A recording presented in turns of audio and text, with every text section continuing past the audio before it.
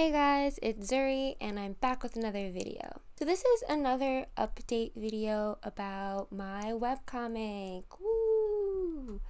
So a lot has happened since the last time I did one of these updates videos. The biggest thing being that my art style has changed again. Yay! So the last time I think I spoke about my webcomic, I was drawing one of my main characters and I had found a certain version of her that I really liked, that I preferred over a previous version of her. So there was version 1 that I was drawing and talking about, and then version 2 that I liked even better. And like I did like that little OC fighting video where like I pit the two of them against each other, this little funny sketch thing, whatever. But now there's a third version that I like even more than those two versions, and I think that it really boils down to the way I went about drawing, which you'll be able to see in this video. And before I get into the way in which I'm going about drawing, this is a new character. The drawing that you're seeing here is a new character named Ivy that I haven't spoken about or drawn, I don't think, on this channel. So yes, meet Ivy. She's great. We love her. I'm not going to talk too much about Ivy as a person, or maybe I will. I don't know yet, because this is an unscripted video. I do want to talk about kind of the art style changes and how that is going to affect the future of this webcomic. So it really comes down to the brushes that I'm using and the process. So as we know, the software that I'm using is a drawing software called Krita, and the brush that I'm using for line art is called Pencil 3 Large 4B. And I really like this pencil because it's kind of see-through-ish. The opacity is at 15%, so you can kind of see through it. It's a bit opaque. It also kind of looks like static, almost like television static, and so it has this sort of like rough, pencil-y feel to it that I really like for the line art.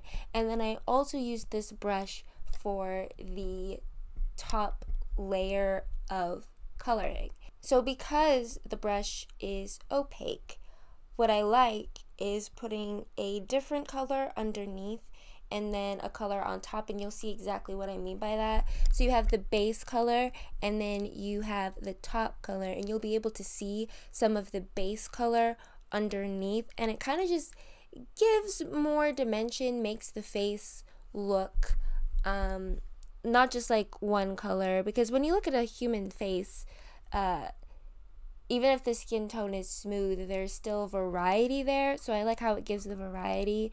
I also like kind of making it look a little bit patchy. You'll be able to see at the end, like making it kind of look not necessarily unfinished, but you'll see what I mean. Like it's a little bit, like you can see the underneath color. It's not completely smooth. I really like that look because it kind of looks hand drawn. I mean, it is hand drawn, but it kind of would resemble a pencil drawing that you would use with like a real life pencil and real life paper, but it's being recreated digitally. I don't know, I just really like the way that it looks, and I did use this brush in my previous drawings of the characters in this world. I like using it both for the line art and for the top layer of the color, because it just kind of really looks cohesive. So yeah, that's kind of what my process is right now, and that's what my art style is for this comic. I am really excited to continue drawing more and more. I guess my next couple steps for this comic right now is drawing the layout of the school, because it takes place in a school, and, you know, we go all over the place. And I feel like it'd be really helpful for me to map out the school, make a map of the school, and then just like dive into episode 1. I feel like I've been hesitating to start drawing episode 1, being like, I need to draw all of the characters and all these different emotions and all of this stuff before, because I really like character design, and I'm really worried about like losing the characters, like not making them consistent or whatever. And I think I can do all of that while I start drawing episode 1, because I have episode 1 written, and I think it's time to just start drawing it. And it's okay if I'm starting to draw it and I'm like, this doesn't work or that doesn't work. I think I can character design while I start drawing it. Now I want to talk about Ivy. So I've talked about the twins in the past, but this is their childhood best friend, who is a big part of the story. She's very bubbly and just kind of ridiculous in the best way possible. I absolutely love her, and I'm really excited to just like draw her being her full bubbly chaotic self. It's gonna be so fun. She's really beautiful. I really like the way that she looks here, and I think one of my biggest fears as an artist is not being able to recreate the characters the way that I see them in my head. Because it's like, I guess that's something that I struggle with for other forms of art. Like I am a musician, I'm an actor, I do a lot of different things, right? And it's like I have a specific vision in my head for things, and then when I actually start doing them, it comes out a bit differently. And that's fine. That's just how it goes, right? But at the back of my head, there's like this little fear that's just like, oh no, it's not coming out the way that I want it to. So you take a deep breath and you try again. Like, it's totally okay. But I guess like I love how she turned out here, and I'm just like, what if I'm never able to create her this beautiful again? I will, and it will be totally fine. I think it's good to like address your fears as an artist or as a whatever you are.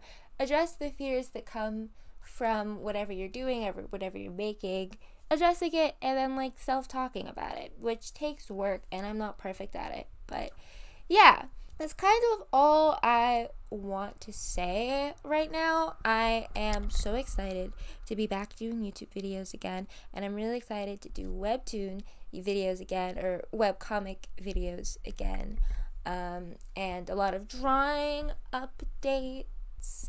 I really like kind of like the voiceover paired with time-lapse drawing videos, or speed paints is what they're called. See, I haven't done this in a long time.